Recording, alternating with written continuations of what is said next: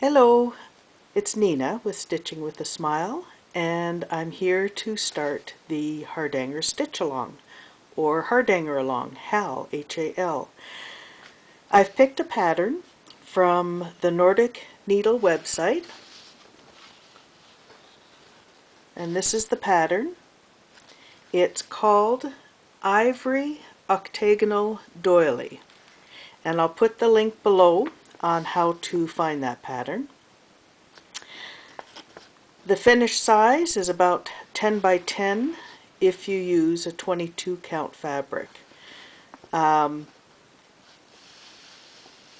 I'm going to walk you through some steps if you want to choose a different size fabric. The pattern itself, they don't tell you how many threads it is from side to side or top to bottom. So I've counted up the threads. It's a square piece, so the threads are 228 by 228. I might be out a couple of threads, but that's not going to make a big difference. So if you're going to use a 22 count fabric, you take that 228 divided by 22 equals a little over 10 or just under 10.5 inch square. And that'll be, because it's square, it'll be both directions. If you want to use a 25 count fabric, you take the 228, divide it by 25, and your finished piece will be a little over 9 inches square. So that gives you an idea. A 25 count Lugana is really nice to stitch on, but if you're new and still not sure, I would suggest a 22 count. Of course, both will be beautiful in the end. When I do my Hardanger stitching, I do prefer to have a lot of extra all around the piece, just to be on the safe side if I've made a mistake somehow, etc. I probably don't need as much as I'm going to tell you. You choose for yourself what you need to do. So I'm going to be using a 22 count Hardanger fabric. The finished piece will be 10.4 or thereabouts. If I add 3 inches on all sides, so that's 10.4 plus 3 plus 3, so it's actually plus 6. I need a square that's 16.4 inches. So I am going to cut my fabric between 16 and 17 inches. And again, that's my preference. I like to have lots of extra. You definitely do what you feel comfortable doing. Now the pattern itself is here. As I said, this is a free pattern from Nordic Needle, so I can show it on YouTube. And you can see that's the whole pattern. Now what they do is they only give you, and I apologize, I have this up on a stand so that you can see it up close, but I will later on remove the stand and I'll show you the whole thing. Nordic Needle, well, and most patterns will give you just a quarter of the pattern, because the whole thing is repetitive. So you only really need a quarter to follow. And if you notice down here, it says each square of this chart represents 2 by 2 threads of fabric. So if you look, let me grab scissors, if you look at this is actually 2 squares, but each square represents 2 threads. So you're actually going to be going over 4 threads here. So just to give you an idea of how this looks. But each time we stitch on the stitch-along, I will walk you through all the steps so that you can do that. And for instance, this last line on here is 2 threads because it's just going over one section of the square. The center of the fabric is right here, or the center of the pattern, I should say, is right here. Let me just think if there's anything else I need to tell you. They show you here, the A section is the woven bars, picots, and webs. So that would be in here is where we will do our cutting and do our woven bars, etc. And up here, we will cut between here. But again, I will walk you through all those steps, so don't be worried about it. I think for the moment that's all I need to say about the pattern, except that I will have the link down below. When you go to the link, I should say, I believe you need to scroll down and find this pattern. But again, I'll put it in the link down below, and the pattern itself is called Ivory Octagonal Doily. And let me get rid of my stand here, just one second. And there you go. That's the full pattern. Okay, we'll see you for the next segment. Hello, I've chosen my fabric. I've chosen a 22 count Hardanger fabric, and mainly because I want to be able to have you see, well, mainly I also like 22 count, but I do like the 25 as well. I like to make sure that you can see what it is I'm doing, and I think the 22 will help with that. And just to give you a little idea of what I do here, I roll my fabric, and then I have a piece of cardstock that I tape to hold the roll together, and I write what the fabric is, the size of the piece. I've actually cut my piece, so I had to adjust the size. The thread that it matches, I've written down here as well. So this ecru fabric matches ecru DMC or 712. And the threads I picked for our project are a watercolor by Caron. Hope you can see that. And the color I picked in this case was Peach Sherbet 013. A couple of notes about the Caron watercolors. First of all, it's a 3-ply, so you only use 1 ply. So when we cut the piece that we need, the say 18 inches or whatever it is you're going to be using, you take that thread and you divide it into 3. Take those plies apart and just use 1 ply for that.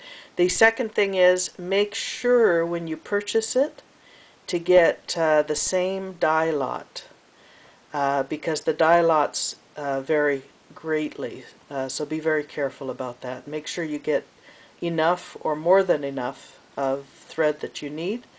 If you have extra thread, you can always make cards with extra pieces of material. And for the needle weaving, dove's eyes, etc., I've chosen a number 8 pearl cotton in just the ecru. So we're good there. You can, for size 22 Hardanger fabric or size 25 Lugana, you can use the number 5 pearl cotton for kloster blocks, etc., and the number 8, of course, for the needle weaving. You can use, for the kloster blocks, the watercolors by Caron. And there's also, I haven't used it yet, but I did pick up some, so I'm going to give that a try, a thread called Valdani. And they come also in a number 5 pearl cotton and a number 8 pearl cotton. And the woman that I was speaking to at the store who was that I was buying it from said to me that a lot of people like that number 5 Pearl Cotton Valdani to use on a 25 count Lugana or 25 count even weave when they do Hardanger. It's actually much nicer, or well, not much nicer. The Caron is nice. It's the size is a better size for the 25 count. This might be a little bit thick for the 25 count. I have done it, but I think the Valdani might be better that way. At any rate, just to give you some ideas of what you can use, again, do what you want to do. It is your stitching. You can do whatever you like. But I just wanted to help you with some choices. We'll see you in a bit. Hello, we're back with the fabric. I've zigzagged the edge all the way around. This edge you don't need to zigzag because it's already secure, but I've zigzagged the edge all the way around with my sewing machine. However you want to do it, you go ahead and secure your edges. Then what we need to do is find the center of our fabric by folding in half and folding in half again and pressing with our fingers for the center so that we have our center. Then what you want to do is take a piece of thread. Now I just use sewing thread for this, and I cut it a lot longer, quite a bit longer than the piece. And the order in which I stitch is from the center to one side and then the center to another side, 90 degrees, with a separate piece of thread. So one piece of thread will go one way, another piece of thread will go the other way, but I start at the center, go one way, and then I go from the center one way, and then I can finish off the others with the threads that are in there. We'll do it together so that hopefully I can explain it. From the center, I'm just sitting down here, from the center you want to go, there's the center, you want to go over 2 threads and sink your needle, and then you go under and over and under and over 4 threads. So I've gone over 2 threads, I'm hoping you can see that, and I've gone under 4, over 4, someone doesn't look, 1, 2, 3, 4, yeah, 1, 2, 3, 4, and I'm going to continue. So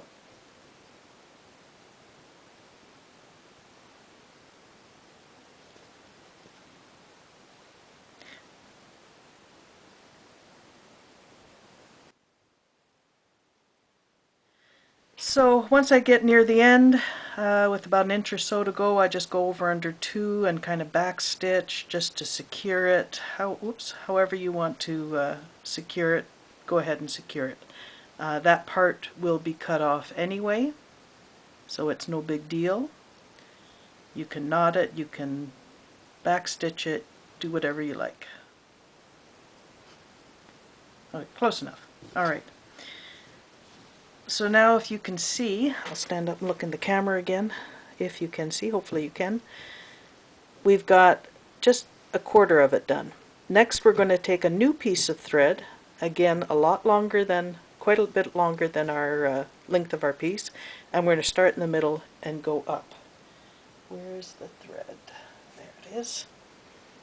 Okay.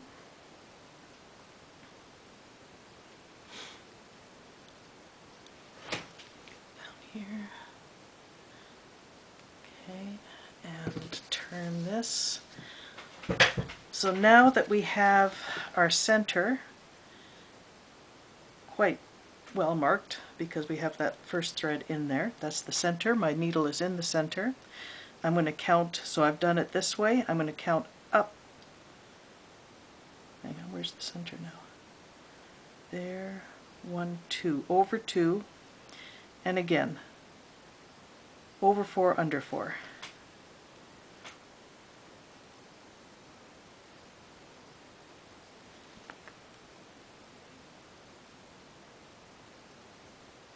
Alright, so I'll use the needle to point. I was going to put it away. Alright, so now, where are we here?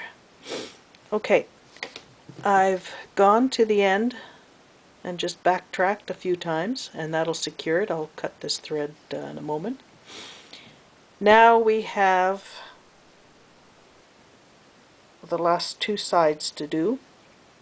So I would go up with the one thread the same way and over with the one thread. So in the end, what we have in the middle are, oh, the sunshine is not helping here. Oh, because the sun is on top of my camera, that's why. Where's our middle? Here. Let's see if I can do this in the sun. We'll have a cross in the middle of the threads, and that'll show the exact center. So it'll be over 4 and over 4.